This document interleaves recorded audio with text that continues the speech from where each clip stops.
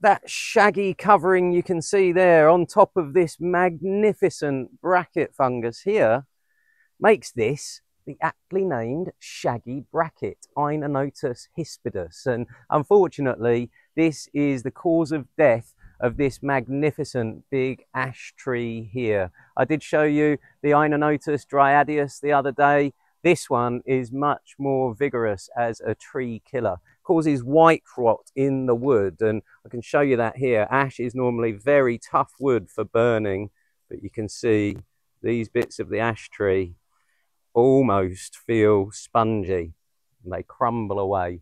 That's why the tree has fallen down. So a beautiful big shaggy fungus, but not a good one to see on your favorite tree. It doesn't just grow on ash, it grows on numerous different hardwoods.